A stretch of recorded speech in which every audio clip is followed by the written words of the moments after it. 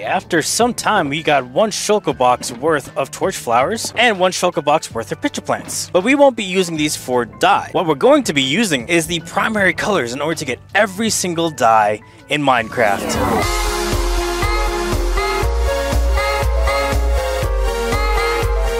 What up, my roomies, and welcome back to the technical guide to Minecraft. And today, we're finally going to get all 16 dyes that you can get in Minecraft. And I've already prepped up the area over here. But the reason for the dyes is, of course, we want to build up Ambrosia and have some color in between. Because while I do like the kind of cold aesthetic of this place, it's very monochrome. Even though I think it does look good and kind of modern-y, it's kind of stale in terms of color. So when you start building up from this industry level, we're going to start building, well, more buildings that'll have more color and really put life into this place. And eventually, I'm going to replace all the tinted glass that's around here. It's mostly just there, just to keep everything out, but it's kind of, well, boring. So, in order to get every single dye in Minecraft, welcome to KiguCorp, where safety is a concern. So over here, we have all 16 dyes that you can get in Minecraft. We have white, light gray, gray, black, brown, red, orange, yellow, lime, green, cyan, light blue, blue, purple, magenta, and pink. And you have no idea how many times that took in order to get that take right.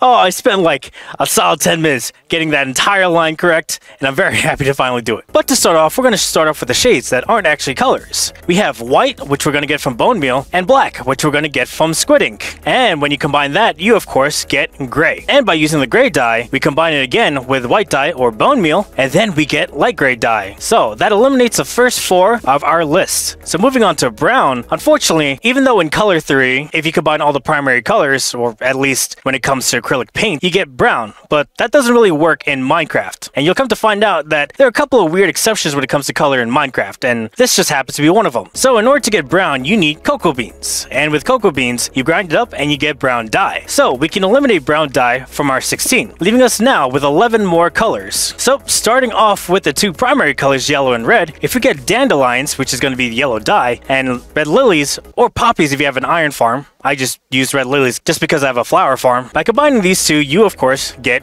orange dye. So that eliminates red, yellow, and orange. And by using the other 2 primary colors, if you combine the cornflower or blue dye and the red lily / poppies or red dye, you get of course purple dye. And this eliminates blue and purple. Pretty straightforward so far. If you were to combine bone meal or white dye and red lilies / poppies or red dye, you get of course pink dye. And then by using this pink dye that we just made and then combining it with a purple dye that we got right here, you then get magenta dye, which means that getting magenta dye is going to cost a lot of those base flowers that we talked about if you're just using primary colors, which is why I would suggest, if you can, use lilacs to get magenta, because as you can see, it's a lot of dyes that you need in order to get magenta, and lilacs just turn into magenta dye. But for the purposes of tutorial, we're going to be using all the primary colors when we're making it in Ambrosia, and so this eliminates both magenta and pink.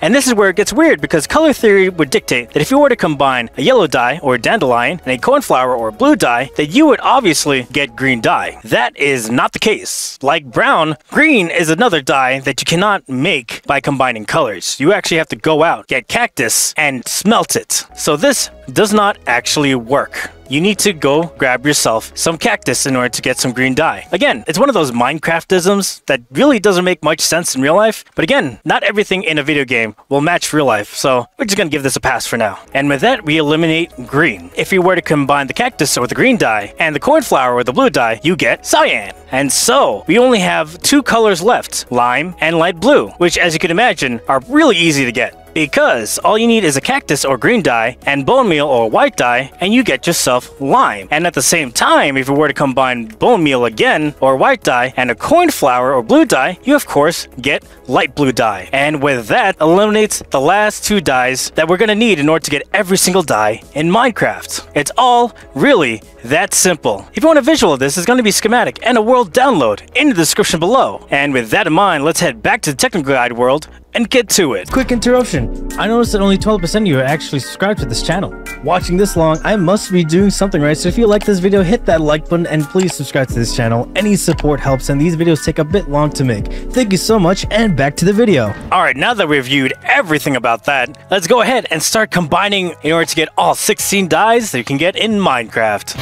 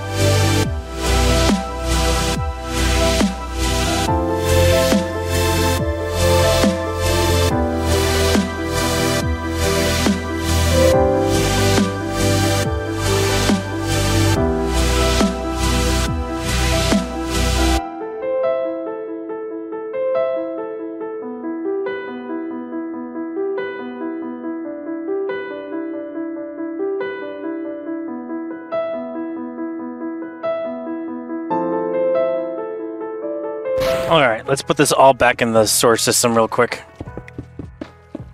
Okay, now that all that's going to be sorted for us, if we go back over here, you can see that we have all 16 types of dyes. Now granted, we only have one shulker box so far, and in the future, we're going to craft more and more of these. But I hear the elephant in the room. Kigu, you only made one of every type of color. I mean, don't you have server mates, and don't you think they would want some color too? The whole point of Ambrosia is for other people to use it. What's the point of having colors if you're the only one who actually has it? Well, I hear you. First of all, bold of you to assume that my other server mates haven't been actually getting color themselves. I mean, let's be perfectly honest here. Out of everyone on the server, I'm probably the least able to build. So they probably had these colors way before I had them to begin with. And secondly, it takes such a long time to do them with primary colors. I had woefully underestimated how long it would take to actually get all the 16 colors that is in Minecraft with just using primary colors, especially magenta. I mean, magenta took so long because it took a combination of 2 combinations, which meant that I need to get one shulker box worth of purple and one shulker box worth of pink in order to get a shulker box worth of magenta. I mean, oh boy, that by itself took such a long time that probably will be underappreciated because of the replay.